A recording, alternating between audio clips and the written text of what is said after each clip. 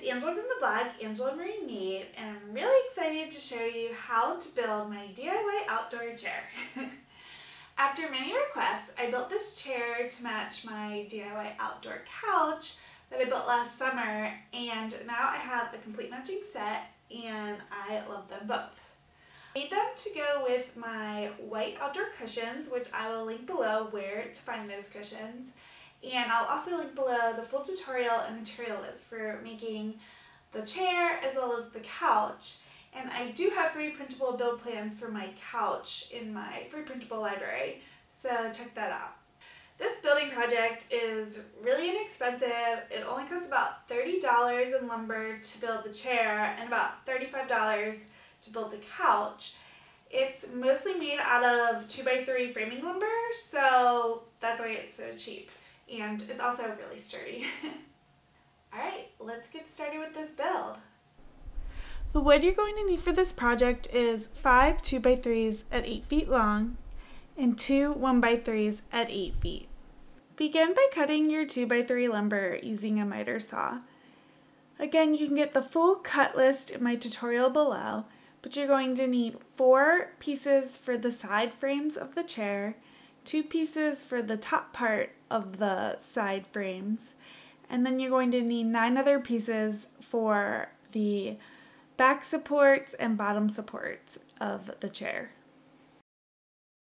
Step 2 is to add pocket holes using a Craig jig to your lumber. You're going to add 2 pocket holes to each end of the 5 back support pieces, as well as the 4 pieces that will be used as the middle supports. Step 3 is to assemble the side frame pieces of the chair. Mark 10 inches up from the bottom of one of the 24.5 inch pieces, and then attach one of the 27.25 inch pieces perpendicularly and attach them together with 2.5 inch Craig screws. And I used a scrap 1x4 and paint stick underneath of the 2x3 to hold it up so the edges would be flush. Repeat this process for the other side. Next, attach one of the top frame board pieces, which measures 30.25 inches, to the top of the frame that you just assembled with 2.5 inch deck screws. Make sure that they're countersunk beneath the wood surface, and you will fill them with wood filler later. I used self-tapping deck screws that do not require pre-drilling, but if you are using screws that require pre-drilling, make sure you drill a pilot hole first. Repeat these steps for the second side chair frame. Step 4 is to add the side slat boards to your chair side frames. And these side slats are really just for decorative purposes, and they're totally optional. You don't have to add them for structural reasons, but I think they make the chair look extra cute, and I also think they'll be helpful for keeping pillows from falling out the sides. The measurement should be close to 27.25 inches, but since we're working with framing lumber, they might be a tiny bit off. That's why we're measuring for the exact length. Space the 1x3s 1 3/4 inches apart, starting from the top of the 2x3. Add each 1x3 one at a time with 2-inch brad nails through the side 2x3 legs.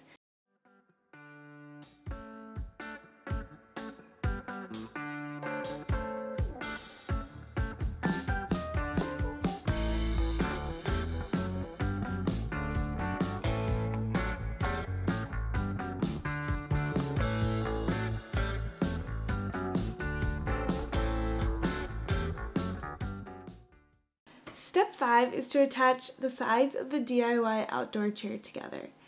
And you're going to do that by attaching the front and back bottom boards. Use 2.5 inch Craig screws and a drill to do this. Make sure that the pocket holes are facing the inside of the chair frame.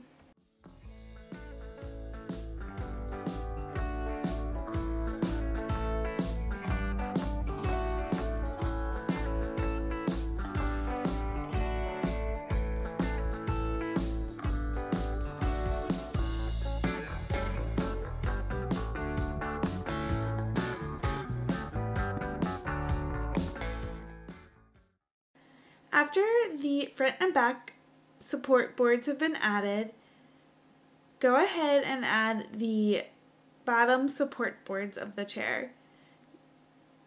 Again, using 2.5-inch Craig screws. You want to space the bottom support boards about 8 inches apart.